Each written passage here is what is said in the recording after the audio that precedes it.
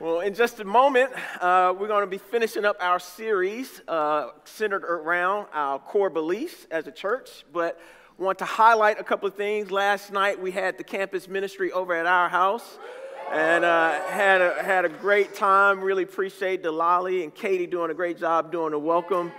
It was around 14 students over, and so it was just encouraging to be able to hang out, have a devotional, play games, and have a great time. But then also I want to highlight that this weekend coming up, we have something really special happening in the Jax Church. Marty Solomon, hold on. All right, he's coming into town, and it's going to be a really great weekend, guys. He's, like I said, he heads up Bema Podcast, and he just recently wrote a book asking better questions of the Bible.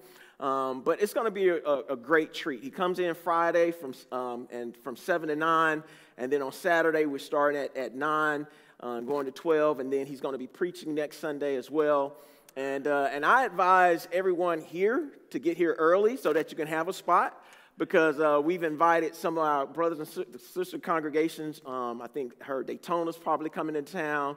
Some other churches of Christ and independent Christian churches in town may be coming here. So it's a possibility, guys. This place is going to be jam-packed out. And so I really want to encourage us to be able to come ready to give and learn and have a really good time. And it's been a treat getting to know Marty a little bit through a lot of correspondence. And he did a video that he wanted to let's go back. Y'all got volume? Let's try it again. Hey, Jax Church. I am looking forward to spending time with you guys next weekend. I am at the beginning of my book tour. I'm already having a ton of fun. And you guys are doing something special, doing a whole weekend event. It's been a while since I got a chance to really talk about the 4 pillars of Bema and my body of work.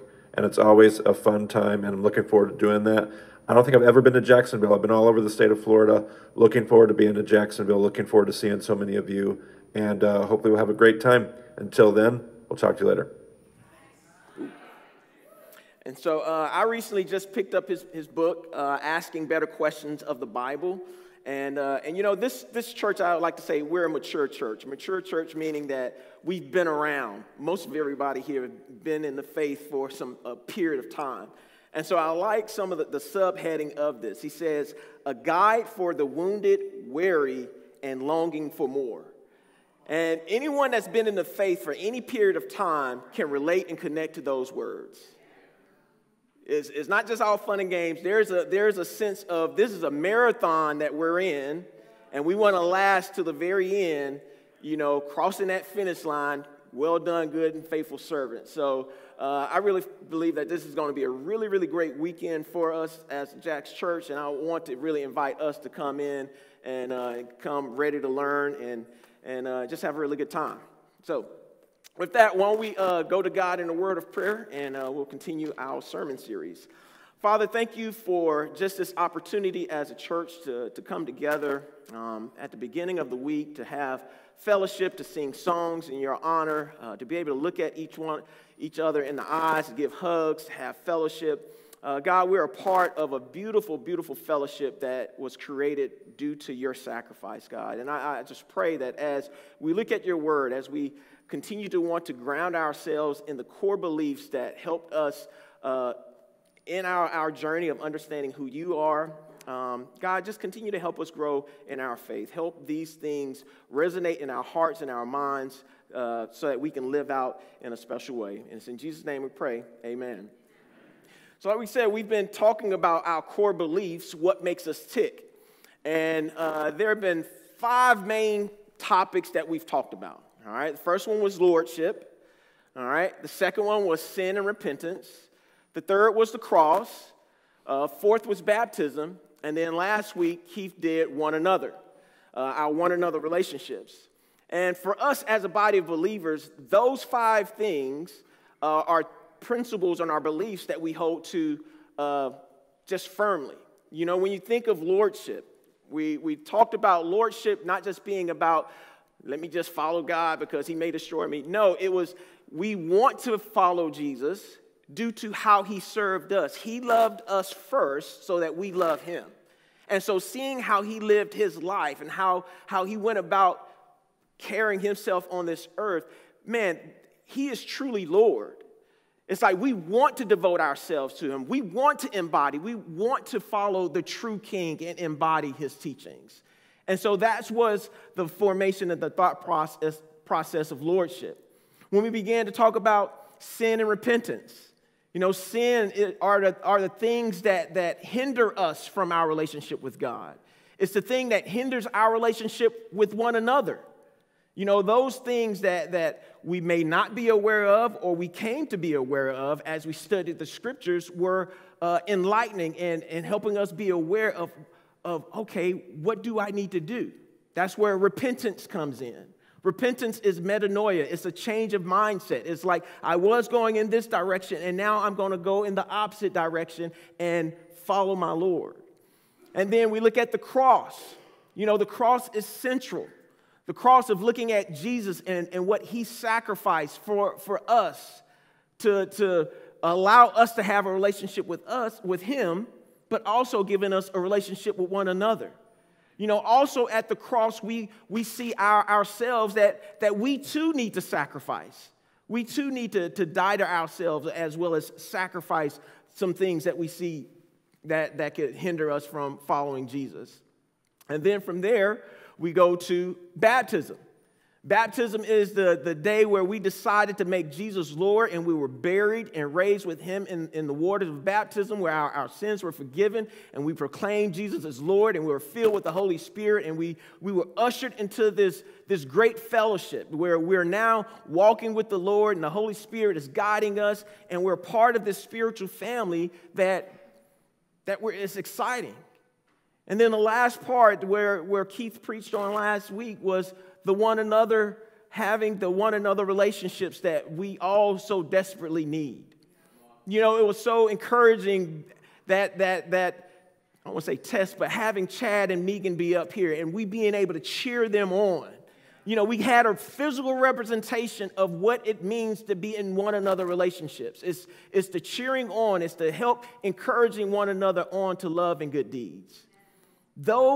These beliefs, these teachings are the things that gird us together. They are the guardrails for us to help us continue to be the fellowship that we are. And so I'm literally having to do a recap. Actually, that is the recap, so I think I'm about done, guys. Just kidding.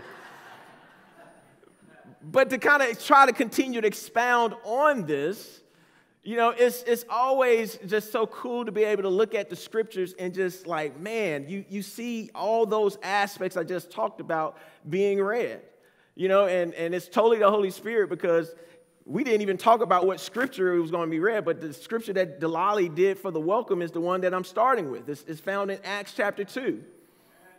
And it says, they devoted themselves to the apostles' teaching, to the fellowship, to the breaking of bread, and to prayer.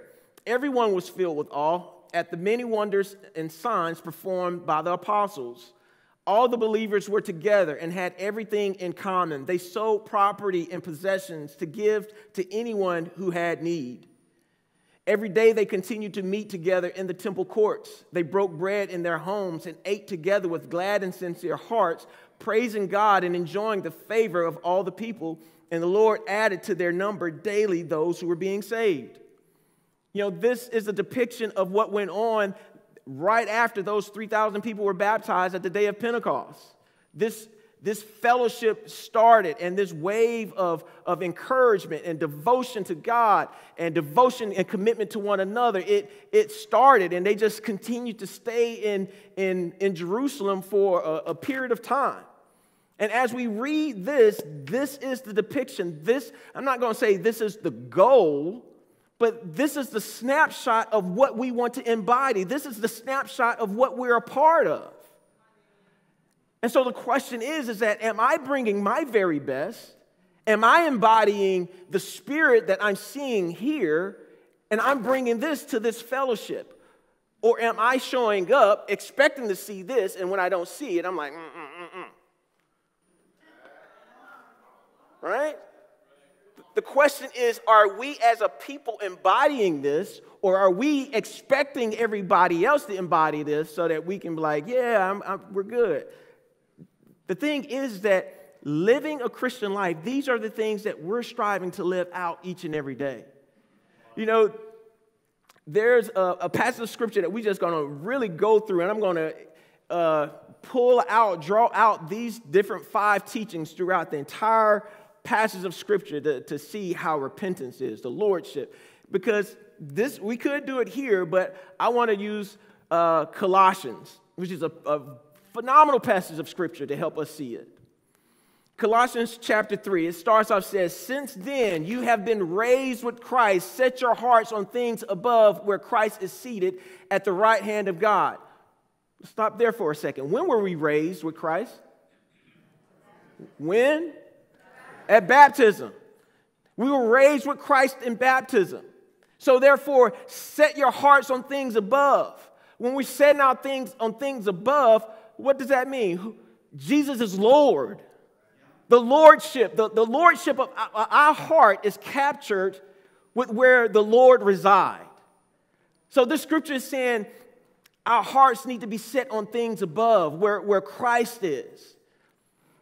And so when we think about where Christ is and how he lived his life, this is not just us sitting around singing kumbaya, waiting till heaven. No, it's about embodying it. It's about bringing heaven down here on this earth. It's about walking just like Christ walked here on this earth. And in order to do that, you have to set your hearts on things above where Christ is seated. You know, coming into this fellowship, like I asked that question, are we coming in expecting everybody else to embody this, or are we coming in embodying this? The only way we're going to embody this specifically, guys, all of us have got to set our hearts on the things above. That's where the lordship of Christ reigns in our hearts, and that's where it needs to be. It goes on to say, set your minds on things above, not on earthly things, for you died and your life is now hidden with Christ in God. When Christ, who is your life, appears, then you also will appear with him in glory.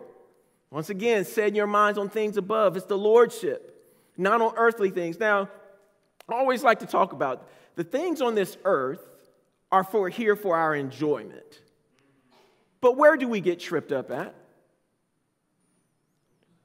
When we begin to make those things our Lord, when we begin to make those things are the things we're chasing after in order to fulfill. No, these things are for our use to enjoy and have fun with, but then also being a part of a fellowship and family like this, what should we do with the things that we have? Share. Let me share what I have. Let me share my home. Let me share my food. Let me share what I'm learning. We're able to give generously to one another. That's what the scriptures is talking about. And for you died and your life is now hidden with Christ. Once again, when did we die? Baptism. You think of the cross. Jesus dying on the cross for us. You know, this passage of scripture, it brings so much of the imagery of what our core beliefs are about. And as we continue on, he says, but put to death, therefore, whatever belongs to your earthly nature. Sexual immorality, impurity, lust, evil desires, and greed, which is idolatry. Because of these, the wrath of God is coming. You used to walk in these ways in the life you once lived. Stop there for a second. How many of us can look at any of those things and say that the life before I became a Christian, and we may have faltered or failed, these are the things that we actively pursued? Yeah. We actively pursue those things. But Paul is pointing out, you used to walk in these. It's like we used to pursue those things. But we died to those things. Those were the sins that we needed to repent of, the sins that we weren't aware of. It's kind of like some of us was totally blind to the things that were hindering our walk with God or hindering our relationship with other people. And when those things were pointed out and the Spirit of God convicted us to the core. And it was like, man, brother, what do I need to do? Repent. Stop doing that.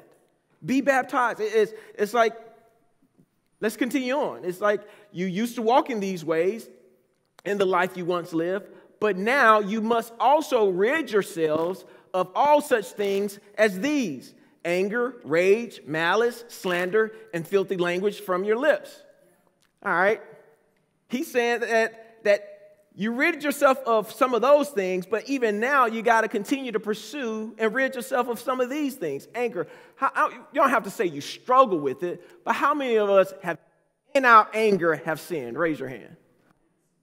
Okay, I think that's 100% of us. Rage, malice, slander, and filthy language from your lips. He's saying that we've got to rid ourselves of these things. Not just these things that are obvious, but even these things that are in the heart that oftentimes people don't see. But they can come out in bursts of anger, punching a wall, or blowing up on your kids or your spouse, or even somebody that gets on your nerves. As Christians, these are the things that we've got to continue to see and understand and have those things rooted out.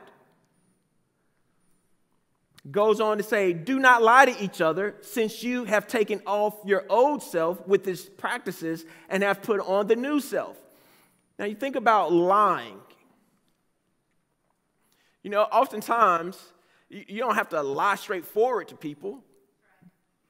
But one thing that we can do with people is just, you know, I'm in a suit today. We kind of button ourselves up and kind of look good. I'm looking good, but there could be a lot of junk and stuff that's going on behind closed doors. So this right here is to help us understand the one another aspect. The one another relationships we're talking about is having deep relationships and friendships with each other that you don't have to lie to each other. You can be totally transparent and open about where you really are and what's really going on. You know, I'm thankful for this fellowship because of that aspect. That in the different, I haven't been to a lot of different churches where I lived for a long time, but I'm grateful that since being here, I've found some friends that I can be totally transparent and totally open with. And it's on a weekly basis. It's on a weekly basis. Having lunch, having breakfast, having a coffee, and don't look at me as the pastor, oh, you're getting with people. No, this is a mutual relationship I'm talking about I have with brothers. This isn't me counseling everybody and telling everybody what to do. And that's not what I'm talking about. I'm talking about me being transparent and open about my life and what's going on. I'm thankful for that. And my prayer and my hope from, I know the Davises as well, that's what we desire everyone in this fellowship to be able to have. To really be able to have, that you can come and be met where you are and loved, accepted, encouraged, inspired, and built up. But you know what? It has to start with do not lie to each other. And I know that, and so I don't want to say put a caveat out there. Trust has got to be built. All right? Trust has got to be built. I'm not just saying you go do that with any and everybody. Trust has got to be built. But when it's built, that's when you're able to move forward and not feel like you're having to live this life all by yourself. That's not what this fellowship is set up to be. And it says, so do not lie to each other, since you have taken off your old self with its practices. Once again, when did we take off our old self? When you were baptized and you was raised to that new life. And you have put on the new self, which is being renewed in knowledge, in the image of its creator. Here there is no Gentile or Jew, circumcised or uncircumcised, barbarian, Scythian, slave or free, but Christ is all and is in all. You know, the powerful thing about baptism is that, yes, we were baptized that day and we were raised with, but there needs to always be a continual refreshing and renewing aspect going on in our lives, in our Christian life. And so whether you want to look at that as baptism or repentance, a continual repentance or anchor point where you're growing more and you've come to some greater knowledge and understanding, the thing that I always, when I ever think about my baptism, I think about the refreshing and the renewed feeling that I had coming out of that water. And it always inspires me to say that I want to continue to live my life in such a way that is happening on a daily basis. It's happening in a sense that I'm growing, I'm being refreshed so that I can turn and refresh others. It doesn't necessarily need to be just a one-time thing, I would say. But as it goes on to say, here there is no Gentile or Jew, circumcised or uncircumcised, barbarian, Scythian, slave or free, but Christ is in all and is in all. You know, culturally we are different. There are African Americans, there's Caucasians, there's Hispanics, there's Latinos, there's Asians. There are many cultural differences that we have. And with that, there has to be sensitivity and awareness of listening and learning and growing and understanding each other's background.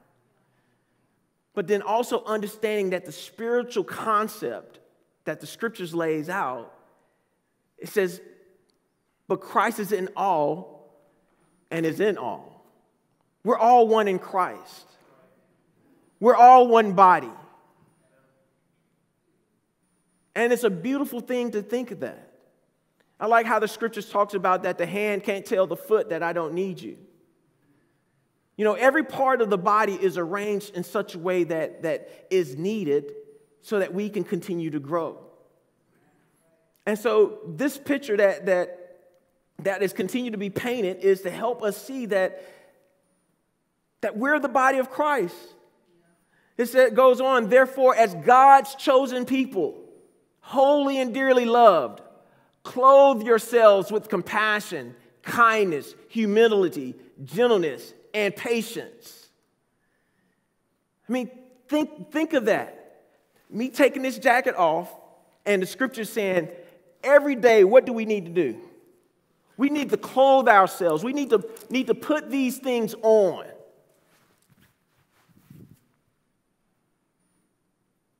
And at times, if you're really honest with ourselves, those things can be hard at times. Constantly being compassionate or kind, humility, gentleness, patience.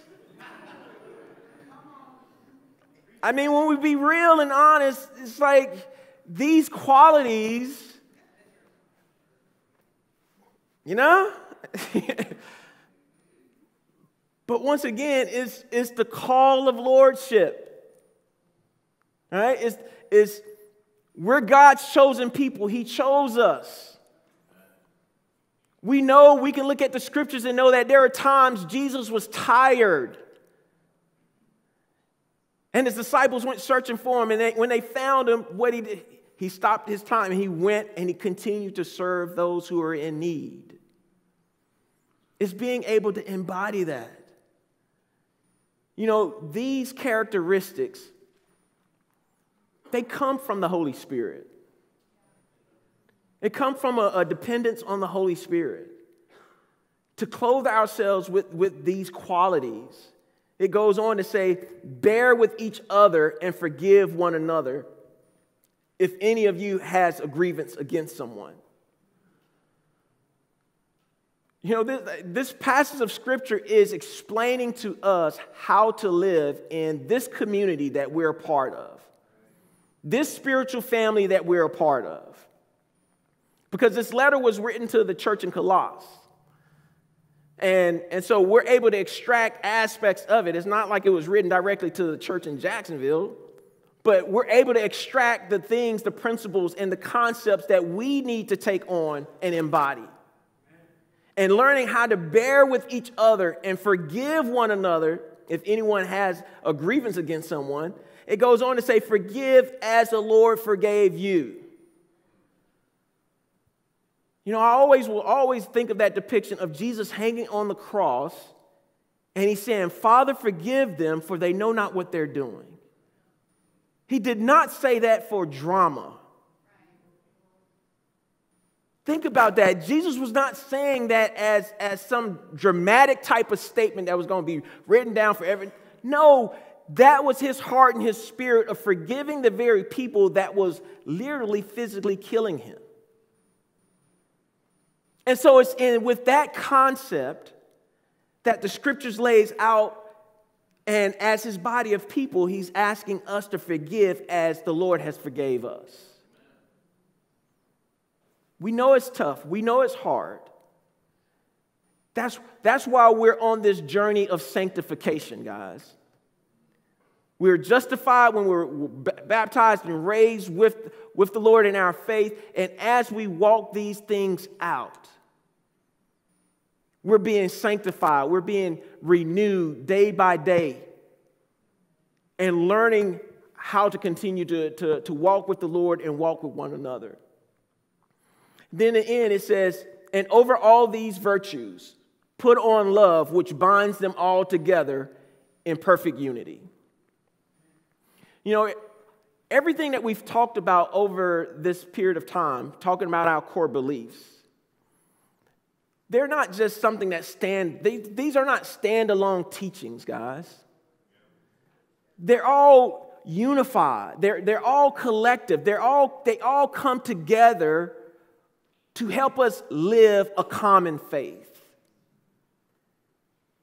They come together for us to be unified, for there to be some continual concepts that we connect and we relate to. See, all of us can relate to what it means to repent, to be made aware of our sin. We can all relate and understand what the cross means to us. We take communion every Sunday as a church, and we take time out to reflect on who Jesus is, his death, burial, and resurrection, the way that we solemnly are coming before God, asking for forgiveness, as well as the joy that we're grateful for. The aspect of the cross, all of us can relate and have some connectedness when we share about the cross with one another. There's a connectedness when we talk about our baptism. And then, like I said, there's a connectedness when it comes to us talking about our one another relationships. Brothers and sisters, these core beliefs that we want to reiterate and be able to put out to us and just always affirm, the elementary teachings, if you want to say, these things are to continue to help us grow in our faith. It's to help us not grow tired and weary when times get hard. It's to help us be able to look at our brothers and sisters who went before us and be encouraged. To be able to look at this. They devoted themselves to the apostles' teachings and the fellowship, to the breaking of bread and to prayer. Everyone was filled with awe and at the many wonders and signs performed by the apostles. All the believers were together and had everything in common. They sold property and possessions to give to anyone who had need.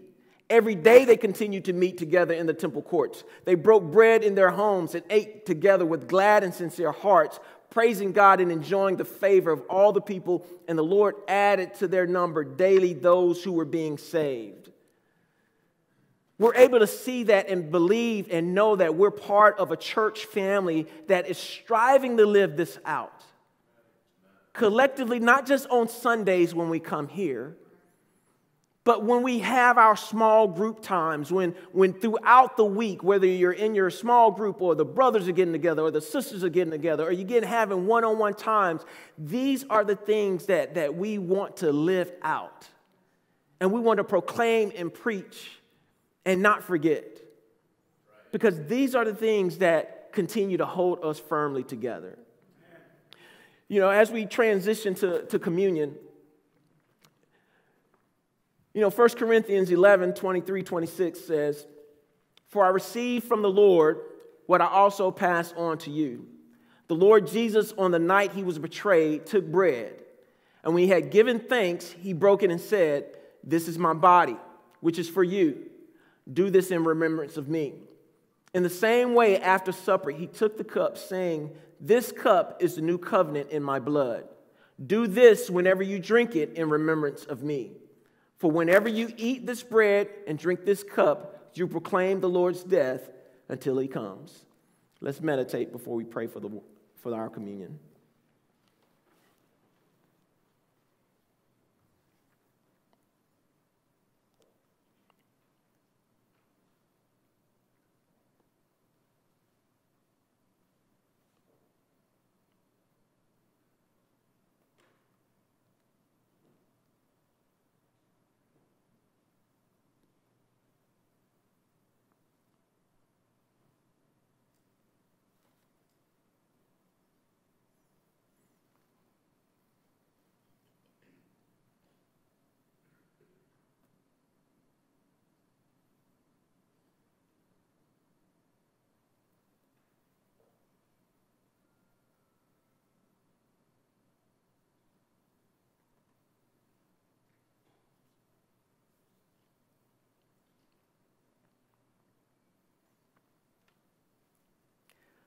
Father in heaven, thank you for this moment. We get to share as a spiritual family, to partake in communion together. Father, something that we do at the start of every week in remembrance of you, but made even more special, God, to do it as a congregation together. Father, to think of your broken body and your blood that was shed for the forgiveness of our sins, and God allowing us to have this fellowship that we're a part of. Father, may we continue to proclaim your goodness to the world until you come back. And thank you so much for this time. And it's in Jesus' name we pray. Amen.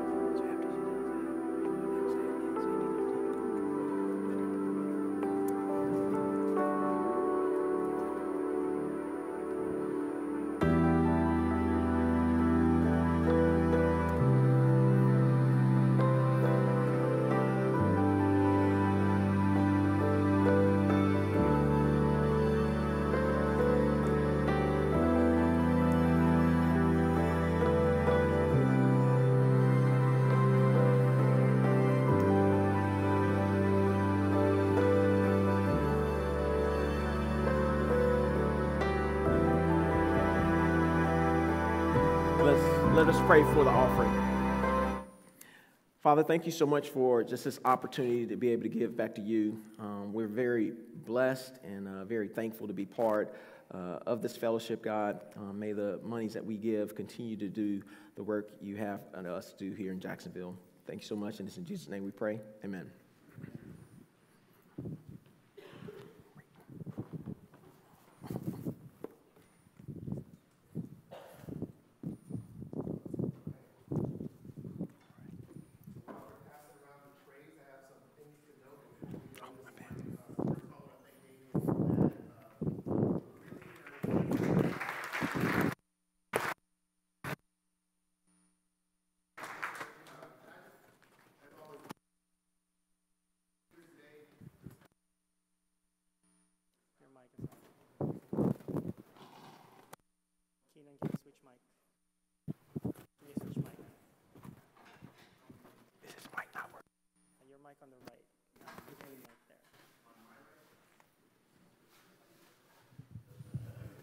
How's this one? Okay. So I was just talking to myself that whole time. That's okay. What did I say? Thank you, Damien, for a great message. Definitely encourage you to not leave here today. That's right. Don't leave here today without having a conversation about these concepts, even if it's just with your spouse on the way home or, just at your small groups this week. Just make sure we're all on the same page here because it's really important and it will help us to have the community that we really want to have as a church body. So before we continue on, we have some things to know before we go. Just a few announcements. First of all, if you do want to connect with us as a church family and you want to be, included in the newsletters, be invited to the small groups, there's many ways to do that, but probably one of the best ways is to fill out one of our Connect cards that you can find in the pew in front or behind you. When you fill out those Connect cards, just bring it to the back there to the Welcome Center, and they will know what to do with it there. Next thing I want to announce this morning is that we have our small group leaders meeting following service today in the annex. So please, if you are a small group leader, you want to be a small group leader, please make your way over there after service, and we'll be able to, help better lead our small groups. Damien already announced this, but again, this weekend we do have Marty Solomon from the Bema podcast coming into town. A lot of us are really excited about that. What they're saying is that he's going to help us go deeper in our Bibles, learn to ask better questions, but I know the real reason he's coming is to be able to compete with Drew Perry's beard, because there's no one else in the States, I think, that can really compete. My money's on Drew, though. So please be there. If you can be there for all three, that's great. If you can just be there for one of them, a Friday night, Saturday morning, just come and support. Like Damien said, get here early because seating will be limited. The next announcement I have for you all, really exciting, is our church movie night. I know we've been trying to do this for a long time, and the weather has not been great. Have we checked the forecast for this weekend? Okay, well, it's not hurricane season, I don't think, but it is Florida. So please come out March 4th at 7 p.m. For the movie night. Next announcement, just hang in there. We're almost done, like halfway through the first page. No, I'm just kidding. So I do want to invite all of us. So Damien inspired me, with the raising of hands. So if you could, just raise your hand if you have kids here today. If you have kids, okay, got a few hands. Now raise your hand if you've ever been a kid. Okay, a few more hands. All right. Guys, if you rose your hand during either of those, you may be a great candidate to serve in our Kids Quest. All right? I have some stats for you. Because we made a similar announcement last week. Unfortunately, we didn't quite get the turnout that we wanted. We need about 20 more volunteers. We only had one person volunteer last week. All right? So this really is a call to action, and I'm going to put my money where my mouth is. Okay, before I leave here today, I'm going to sign up for Kids Quest. All right? Encourage you all to do the same. We can't all be as well-dressed as Damien was today, but we can clothe ourselves with compassion and humility and serve our children and really invest in them. So please do that as well. For those of you who are parents who have children in the Kids Quest, and you're like, wow, they would let someone like Keenan serve in Kids Quest? There is an extensive background check that is given before our volunteers. So many people may want to serve. Not everyone will be able to serve. So our children are safe. Safety is obviously very important. So if you do want to serve again, please, I think we can sign up in the Welcome Center. Is that right? Oh, okay. And Christina will be back there. So that's fantastic. Just a couple more. We do have our women's ministry that will, I'll actually call up Sharon for that. So do you want to use this mic or a second mic? This is a great mic. I'm going to let you use this one. All right. Good morning. I hardly even need a mic. But We just want to catch you up on what is going on in the exciting women's ministry this year and what's around the corner. So we had an amazing kickoff last month. I don't know if you were able to come. We had 60 women at our first devotional. It was outside at the Perry's. The view was amazing. God allowed the sun to shine until we left. Then it rained, and we had great food. It was incredible. It was a great first gathering. So here are some dates that you can make note of. They're in the newsletter, and we will be talking about them. But here is what's coming up next. You have to pay close attention because you must sign up for this one. There's going to be a sign up in the back. Nicole will have something back there today and for the next 2 weeks. So here's our very next women's event. It are small group dinners. Friday, March 24th, Saturday, March 25th, you have your choice, and it's called Dinner with a Twist.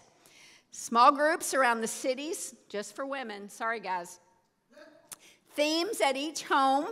The host won't know who's coming to their home, and you probably will not know who's in your group. So once everyone signs up, we'll put the groups together. We'll tell you where you're going to be and tell you what you need to bring. So, and you must be registered. You can bring your mom, you can bring your sister, you can bring your friend, and I hope that you will, but they need to be registered as well so we'll know who's coming and where they should go. This is for teens and campus as well. Sunday, March 12th. You must RSVP by then. Sunday, March 12th. You can sign up in the back, and if somehow you miss that, just text me. Tell me you want to come. So why are we doing this? We're doing it so we can build our relationships, get to know one another, have fun, and bring our friends. And I hope that you will all want to be a part. So any questions, just reach out to me. Can't wait to see you with Dinner with a Twist.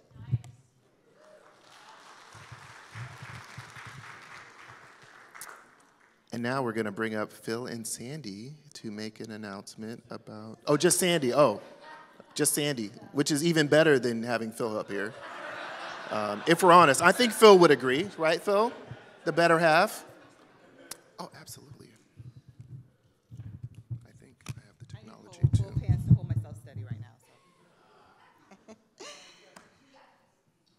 So, for those of you who don't know me, I'm Sandy Smith, and I serve the church on the board of directors. And I'm going to talk about financials. Woo-hoo! But before I start on those numbers, I definitely wanted to introduce our new board members. Oh, I think I'm loud enough. Our new board members, and that is Renita Mayton, Carlos Rodriguez, and Dr. Chuck LeBeer. We also wanted to give a warm thank you to Lyle Lear, if he's watching from Germany, and an especially heartfelt, grateful thank you to Jason Dyer and Jeff Humphreys, who have been serving on the board over 4 years, and who have truly been instrumental in stabilizing our finances for the church. So really, a big round of applause. Okay, so let's talk about how we ended with 2022. So as far as income is concerned, the actual was $714,000. I'm just gonna kind of cut it short, right, guys? The budget was $537,000. So we were in a favorable up of $176,000. $76,000 of that is earmarked for special missions for last year. As far as expenses, our budget was $89,000, and we came right on budget at $89,000. So we ended the the last year in good financial health. But with that being said, right, we have a lot of really great projects that are going to be coming on for 2023. Before I run into that, I did want to just mention, I wanted to give a shout out to, just please make sure if you guys are really, would be great to do your online giving platform. If there's any questions on what to do with it, how to do it with it, how to change your account, please come and see me. It's so important that we go ahead and give online. It's just a great, safe way to be able to contribute to the church. So 2023 highlights. Our budget for the week for our contributions is going to be $11,000. We currently have a revenue of $54,000 that is generated from the gym, and I think that's amazing. Yep. And like I said before, we have some exciting, very much needed church building renovations coming up. So a lot of our budget is going to be earmarked for that. And later on, we're going to go ahead and have a big meeting as far as what's going to be done, and Keith will be able to let us know about that. And for the first time in a long time, we have a campus ministry budget. Woo! We are so encouraged to see our young people, just get together, especially in the campus ministry. It's just a foundation for our church to see our young people come up. So that is it. 5 minutes. I think I made it less than 5 minutes. So again, thank you, everyone.